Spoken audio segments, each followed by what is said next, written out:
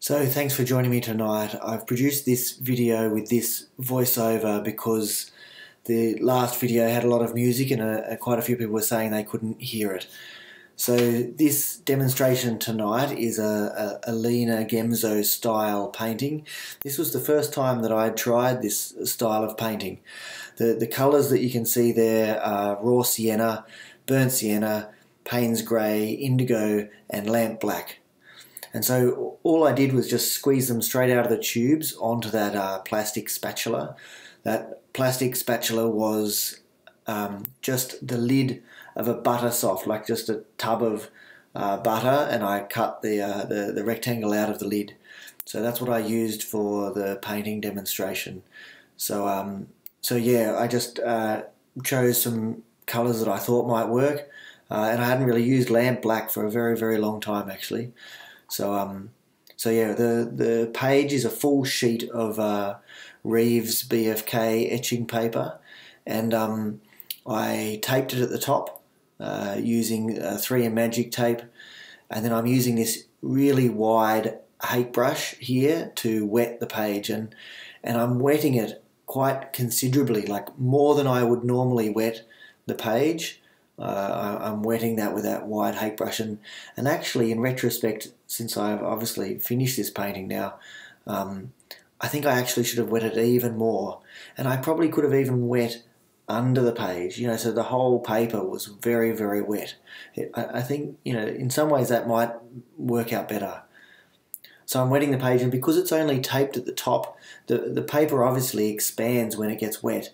But because it's only taped at the top, it can expand out in all of those other 3 directions, and that means that it won't warp or buckle. It'll just stay flat to the board that it's attached onto.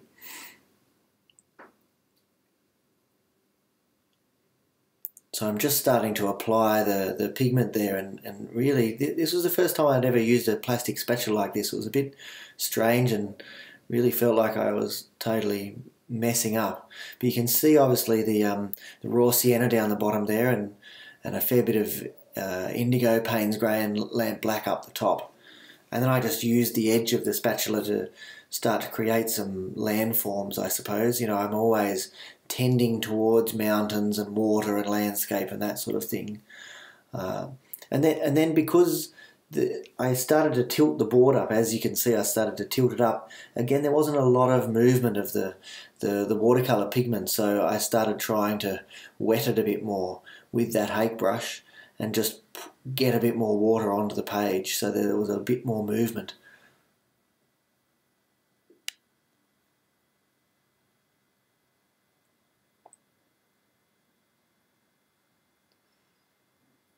So there was a fair bit of pigment still left on the spatula, so I thought I would just apply a bit more and give a little bit more balance to the landscape. And so I ended up applying even more water this time to just get some more movement of the pigment.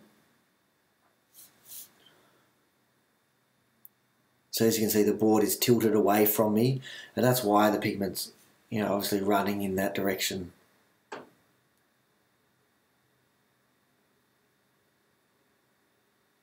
You can see a bit of Payne's grey or indigo burst forth then.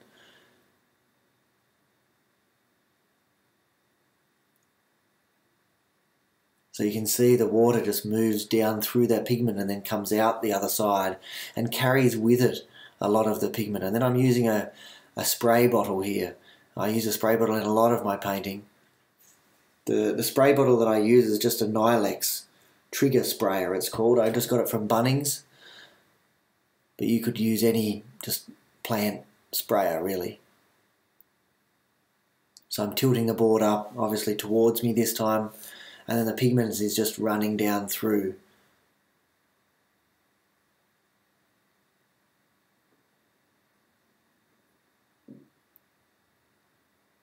It's quite amazing to watch the pigment move when it's really wet. It hasn't actually settled into the paper yet, and so you can tilt it and it'll look like it's stained the page, and then you'll tilt it back and then it hasn't stained the page. It's quite incredible. So I'm just cleaning up a bit so that when I start tilting in other directions, those runs that have come off the page don't end up coming back onto the page somewhere else where I don't want them.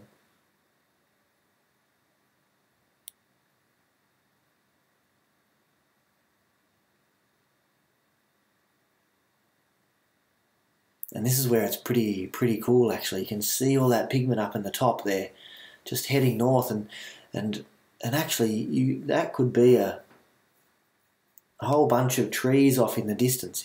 If you kept that and just worked with that, you could turn that into some beautiful forests actually.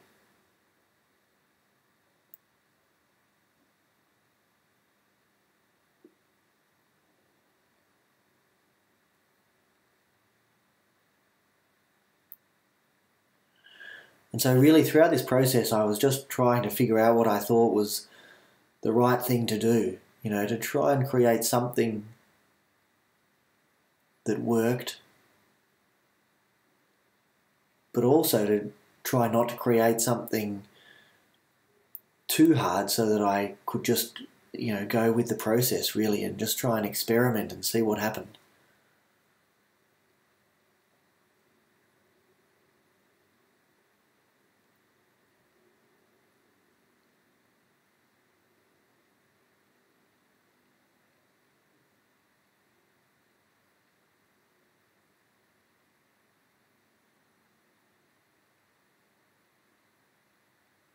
Yeah, it's pretty amazing when you start tilting it away and then it all just starts coming up off that line. And because there's dry paper down the bottom there, that's preventing the pigment from going any further. So it's pooling and then combining together, and then I'm tilting it away.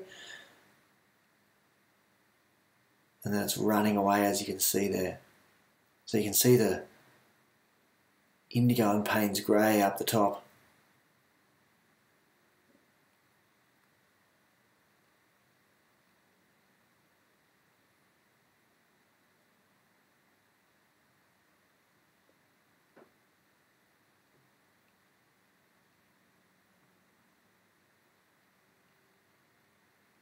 So I'm just using a wide hake brush there to just take a little bit of that out. Just a wet hake brush.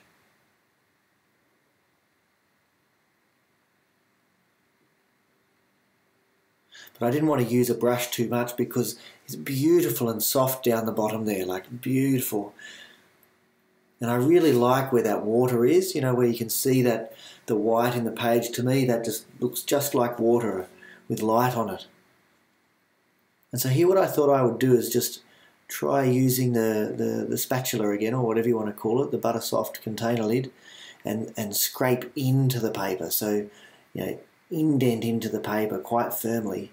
And what we know happens when you do that is that pigment will sit into those areas and go very dark, because you've almost scored the paper, and that means it'll be more absorbent, and then that'll soak up the pigment. So I thought I'd just try that. Just try some different ways of using that spatula to make different marks. And here I'm just creating, again, some, you know, distant mountains or that sort of thing. And these didn't end up turning out actually. You know, for some reason these, I obviously didn't quite press firm enough for the pigment to get sucked into the page when I did those ones in that direction, the vertical lines there.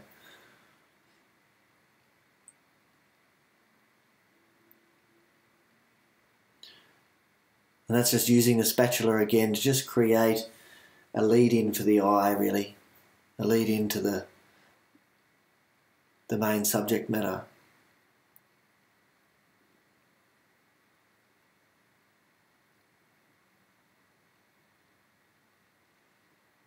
And then again I'm creating just a mountain. And actually what this reminds me of is the mountain that I used to see out of my house from Deloraine, called Quamby Bluff. And that was just right outside my window. And that just looks just like it. Although I wasn't thinking about that at the time, but now that I'm looking at it, that's what it makes me think of. That's Deloraine in Tasmania. It's where I used to live, and that's where I was taught by Tony Smybert. Pretty amazing watercolourist and very generous man.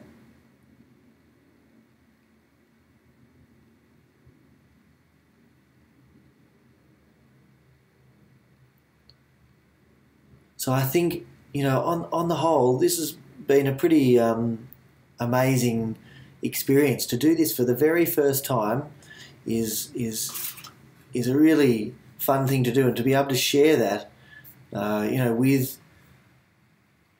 you guys is pretty cool. So since this time, I've done a few other ones, but actually, this is still my favourite painting out of all of them. The very first one, which is off and the way. So I just used the white hake brush and the butter soft container lid, and really, you know, that's all I used, and I just used the board to tilt it and move it around and see what we could create, really. And I really like the raw sienna, that warmth in the foreground, and I really love that landscape. It's a beautiful landscape. So yeah, I think, you know, go and have a try doing this, and it doesn't need to be on a full page of watercolour. Like this was 56 centimetres by, I think, 76 centimetres, so quite a big piece of watercolour paper, but you could do it on a much smaller scale. So I think I'll be doing some more of these, and I have done, of course. So thanks for joining me and watching this tonight. I hope this was helpful. I hope it was better with this audio compared to when the music was on, and I apologise for that, and I am creating more videos now with less music. So if you like this video, then please press like, and if you would like to know about future videos, then press the subscribe button and press the bell button. And you may have noticed that down in the description there's a link to my website, and that's where you can buy these original paintings. Any paintings that I think are a good enough quality will be for sale on there, with free shipping worldwide. So you can see there the butter soft that I used, but you could use anything really. You could use something, that one was potentially a little bit soft, but you could use anything like that Neapolitan ice cream container lid there. Like you could use that, it was a bit firmer, and I could try that next time. But I think you could even try a palette knife. You could really try anything. So thank you for joining me tonight. It's been great fun, and I'll see you in the next one. So thank you and good night.